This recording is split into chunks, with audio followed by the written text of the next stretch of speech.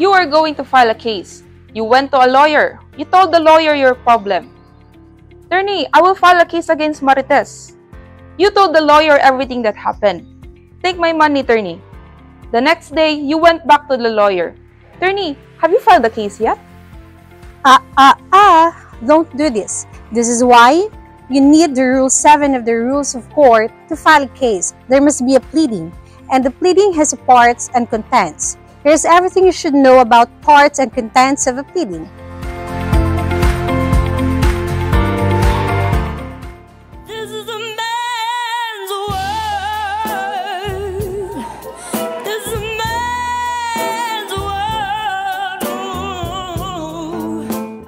Rule 7 of the 2019 amendments to the 1997 Rules on Civil Procedure, or the AM number 19-10-20, provides for the parts and contents of a pleading.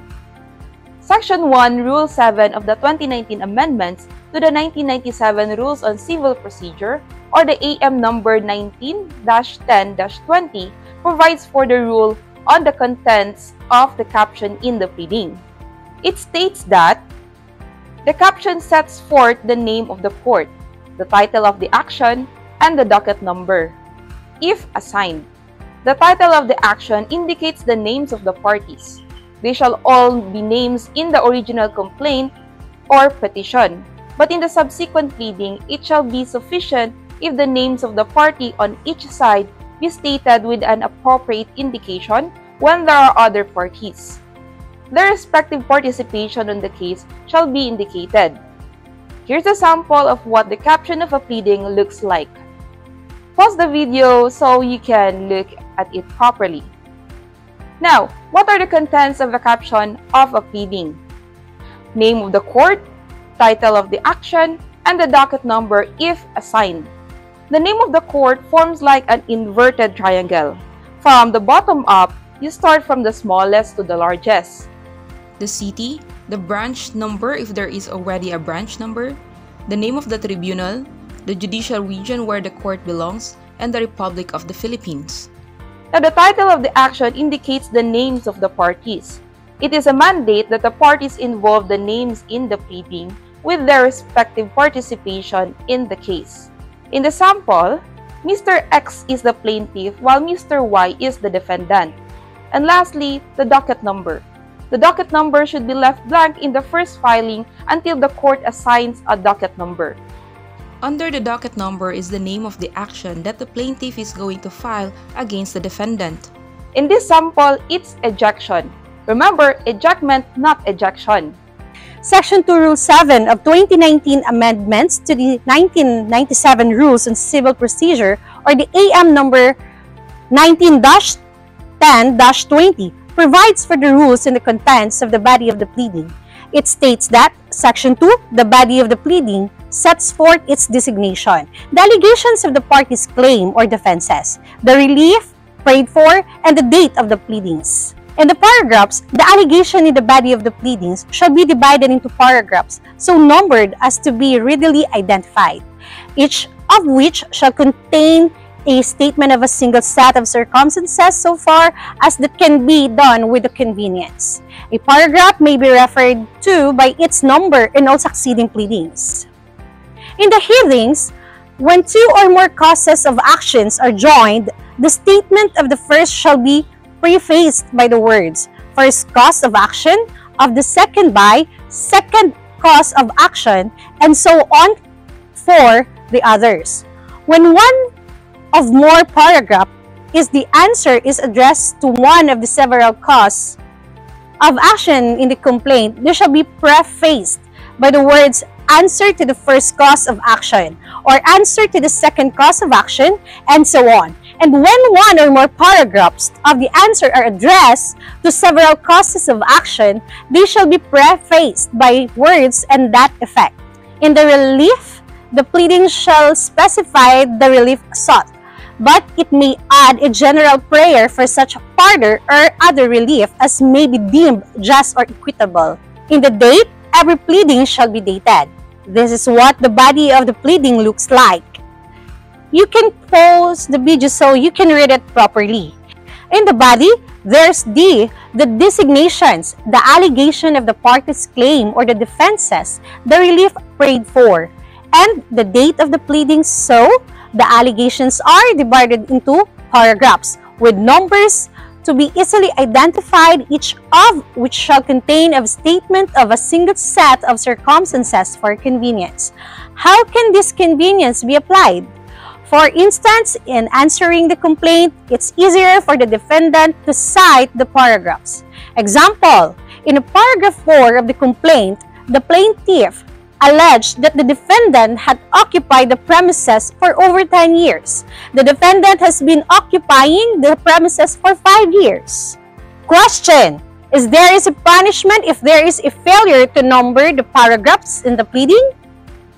No, because it is not provided in Section 2, Rule 7 of the Rules of Court, but wouldn't it be convenient if the paragraphs were already numbered? Remember, pleadings are legal documents filed in court. They are not mere essays or any literary output. There is a required form. Note that allegations in the complaint determine the nature of the case, not the caption. That's the paragraph part of the body of the pleading. Next is the heading. The designations are the headings of causes of actions joined in one complaint. Headings shall be made as follows. When two or more causes of action are joined, the statement of the first shall be prefaced by the words, first cause of action, of the second by, second cause of action, and so on for the others. When one or more paragraphs in the answer are addressed to one several causes of action in the complaint, they shall be prefaced by the words, answer the first cause of action, or answer of the second cause of action, and so on. And when one or more paragraphs of the answers are addressed to several causes of action, they shall be prefaced by words to that effect. The relief is the prayer, following the averments of the cause of action of the plaintiff. The complaint must contain a statement of the relief suit from the court and to which he believes he is entitled. The relief suit should be specific, but the pleader may also be allowed to include a general prayer. This is what a prayer in a pleading looks like. Question: can courts grant relief not prayed for in the pleading? The answer is no. Courts cannot grant a relief not prayed for in the pleading or in excess of what is being sought by the party.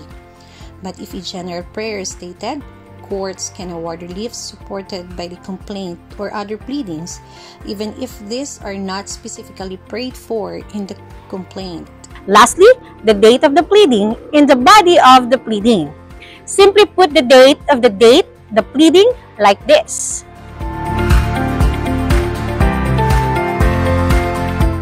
Section 3, Rule 7 of the 2019 Amendments to the 1997 Rules on Civil Procedure, or the AM number 19-10-20, provides for the rules on signatures and address in the pleading. It states that, Section 3, Signature and Address. Every pleading and other written submissions to the court must be signed by the party or counsel representing him or her. The signature of the counsel constitutes a certificate by him or her that he or she read the pleading and the document, that to the best of his or her knowledge, information, and belief, formed after an inquiry reasonable under the circumstances, it is not being presented for any improper purpose, such as to harass, cause unnecessary delay, or needlessly increase the cost of litigation. The claims, defenses, and other legal contentions are warranted by existing law or jurisprudence or by a non-frivolous argument or extending, modifying, or reversing existing jurisprudence. The factual contentions have evidentiary support or, if specifically so identified, will likely have evidentiary support after availment of the modes of discovery under these rules, and the denials of factual contentions are warranted on the evidence or, if specifically identified, are reasonable based on belief or a lack of information. This is what it looks like.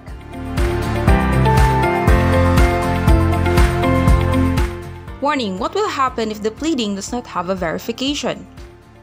If the court determines on motion or motu proprio after notice and hearing that this rule has been violated, it may impose an appropriate sanction or refer such violation to the proper office for disciplinary action on any attorney, law firm, or party that violated the rule or is responsible for the violation. Absent any exceptional circumstances, a law firm shall be held jointly and severally liable for a violation committed by its partner, associate, or employee. The sanction may include but shall not be limited to non-monetary directive or sanction, an order to pay a penalty in court or impose on motion and warranted for effective deterrence, and ordering directing payment to the movement of part or all of the reasonable attorney's fees and other expenses directly resulting from the violation, including attorney's fees for the filing of the motion for sanction. Take note, the lawyer or law firm cannot pass the monetary penalty to the client. Is that clear? Now, Section 4, Rule 7 of the 2019 amendments to the 1997 Rules of Civil Procedure, or the AM number 19-10-20, provides for the rules on verification of pleadings. It states that Section 4 verification, except when otherwise specifically required by law or rule, pleadings need not be under oath or verified. A pleading is verified by an affidavit of an affiant duly authorized to sign said verification. The authorization of the affiant to act on behalf of a party, whether in the form of a secretary's certificate or a special power of attorney, should be attached to the pleading and shall allege the following attestations. The allegations in the pleading are true and correct based on his or her personal knowledge or based on authentic documents. The pleading is not filed to harass, cause unnecessary delay, or needlessly increase to the cost of litigation. And the factual allegations therein have evidentiary support or, if specifically so identified, will likewise have evidentiary support after a reasonable opportunity for discovery. The signature of the affiant shall further serve as a certification of the truthfulness of the allegations in the pleading. The pleading required to be verified that contains a verification based on. A pleading required to be verified that contains a verification based on information and belief, or upon knowledge. Information and belief or lacks of a proper verification shall be treated as unsigned pleading. This is what a verification looks like. The verification should be signed by a duly authorized person. Who are these authorized persons? Aside from the pleader, the pleader's representative, lawyer, or any person who personally knows the truth of the facts alleged in the pleadings may sign the verification. Note that the pleader's representative should have secretary's certificate or a special power of attorney in order to have authority to sign the verification. What will happen if the person who signed the verification has no authority to do so? The case will be dismissed since the court has no jurisdiction over the complainant and the plaintiff. What if the complaint lacks verification? The court may order the correction of the pleading if the verification is lacking, or act on the pleading although it is not verified. Another question: is it required to state in the verification a praise, personal knowledge, or authentic records? Yes, it is required to be stated in the verification. What are the pleadings that should be verified under the rules and law? Here are the list of pleadings that should be verified under the law or rules. Here are also responsive pleadings that should be verified or under oath. Some motions or applications should also be verified or under oath. Since verification is an oath, it needs to be notarized. Section 5, Rule 7 of the 2019 amendments to the 1997 Rules on Civil Procedure, or the AM number 19-10-20, provides for the rule on forum shopping and certification against forum shopping. It states that, Section 5, Certificate against forum shopping. The plaintiff or principal party shall certify under oath in the complaint or other initiatory pleading asserting a claim of relief, or in a sworn certification annexed thereto and simultaneously filed therewith, a. That he or she has not therefore commenced any action or filed any claim involving the same issue in any court, tribunal, or quasi-judicial agency, and to the best of his or her knowledge, no other action or claim is pending therein. B. If there is such other pending action or claim, a complete statement of present status thereof, and C. If he or she should thereafter learn that the same or similar action claim has been filed or is pending, he or she shall report that fact within 5 calendar days therefrom to the court wherein his or her aforesaid complaint or initiatory pleading has been filed. The authorization of the affiant to act on behalf of a party, whether in the form of a secretary certificate or a special power of attorney, should be attached to the pleading. Failure to comply with the foregoing requirements shall not be curable by mere amendment of the complaint or other initiatory pleading, but shall be cause for the dismissal of the case without prejudice, unless otherwise provided, upon motion or and after hearing. The submission of a full certification or non-compliance with any of the undertakings therein shall constitute indirect contempt of the court, without prejudice to the corresponding administrative and criminal actions. If the acts of the party or his or her counsel clearly constitute willful and deliberate forum shopping, the same shall be ground for summary dismissal with prejudice and shall constitute direct contempt, as well as cause for administrative sanctions. Now, this is what a certificate of non-forum shopping looks like. The verification and certification of non-forum shopping and certificate against non-forum shopping is merged in a single form like this.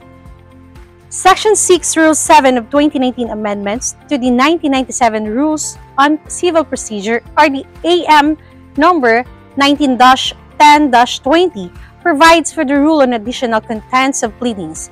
It states that every pleading stating a party's claim or defenses shall, in addition to those mandated by Section 2, Rule 7, state the following. Names of the witnesses will be presented to prove a party's claim or defense. Summary of witnesses intended to testimonies, provided that the judicial affidavits of said witnesses shall be attached to the pleading and form an integral part thereof. Only witnesses those judicial affidavit are attached to the pleading shall be presented by the parties during trial, except if a party present meritorious reason as basis for the admission of the additional witnesses. No other witnesses or affidavit shall be heard or admitted by the court, and documentary and object evidence is in support of the allegation in the pleading.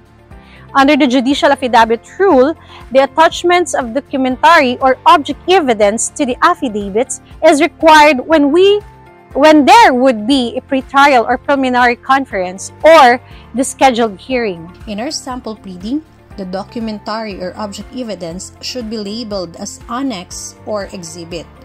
If the documentary object evidence are from the plaintiff, alphabets are used.